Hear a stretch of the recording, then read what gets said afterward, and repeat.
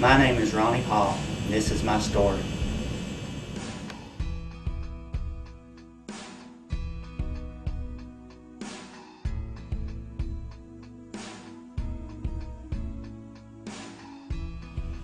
I never really attended church as a child regularly.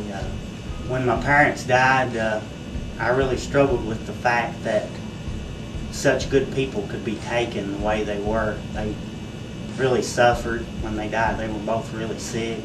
That really tests your faith sometimes when you believe in God, you know there is a God, but you wonder why somebody can be taken the way they were. My wife Dana and I, we both wanted children. We spent a lot of time and money trying to have a child, and it just seemed like the prayers were not being answered, we thought at the time. But then we found out about our adopted son Peyton, and he is just a blessing, and we both know that that is God's purpose for us and His vision that we be Peyton's parents. Dana, of course, knew the pastor, Mark.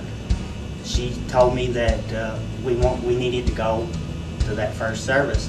You know, I was fine with that. I wanted to come to church for a long time. I just never could find a church that I was comfortable with. The service was about, well, one of the fact points that he said was that somebody can be a good guy and still not do enough to go to heaven, because you need to be baptized and be saved and accept Jesus in your life.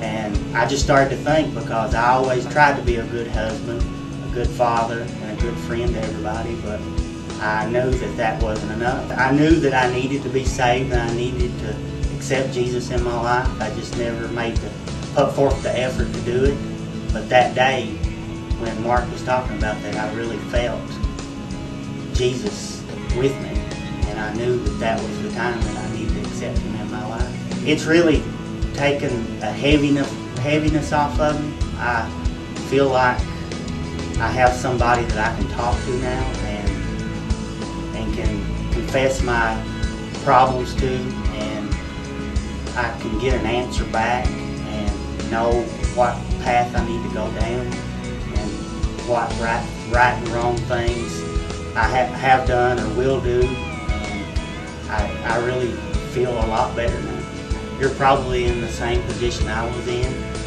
You know there's a God, and you've always wanted to accept Jesus in your life. Now is the time. If what you're hearing today, if anything I'm saying will help you, that's great, because that's the way I was, and you won't be sorry for it. You'll accept Jesus, and you'll know that He is there for you.